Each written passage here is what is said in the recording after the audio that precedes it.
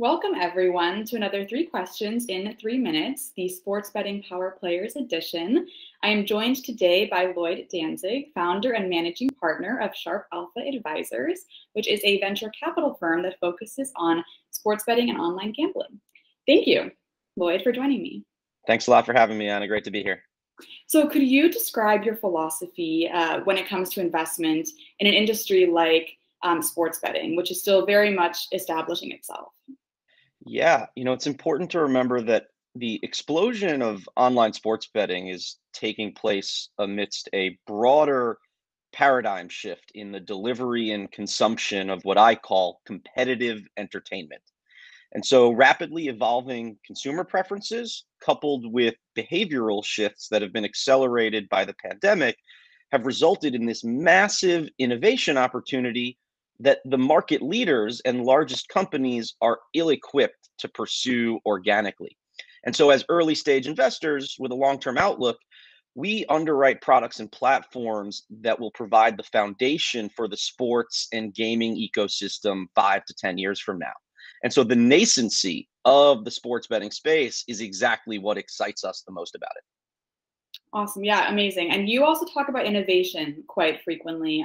So what is your impression of innovation when it comes to the New York market specifically? Is there something that the state can do to better foster innovation? Yeah, New York City leads the world in venture capital funding for crypto startups. Every major sports league is headquartered here, as are a majority of the top investment banks and private equity firms. We have some of the most valuable, albeit underperforming, professional sports franchises in the world. There is deep pools of talent and capital. With all that said, specifically as relates to sports betting, the current tax and regulatory regime is not particularly conducive to innovation, especially compared to those of other states, even if it does maximize short-term tax revenues for New York. I see. I see. So as the industry continues to develop, then what are some growth opportunities or some changes maybe to the existing industry that you hope to see? We're entering a really interesting era in the time for sports and gaming and entertainment. And so to us, the most exciting growth opportunities are the ones that leverage technology to enable sports and gaming to serve as a vehicle for social connection and entertainment in more meaningful and effortless and authentic ways than ever before. Right. And that sounds, I mean, I've heard this from a couple of different people, but there are just so many opportunities with sports betting.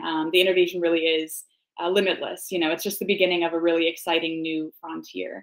To use the sports analogy, people say, we're in the bottom of the first inning at the latest on the develop of the sports betting industry. Definitely, definitely. Well, thank you so much for taking the time. And we're really excited to see this industry continue to develop. So Thanks a lot for having me, Anna.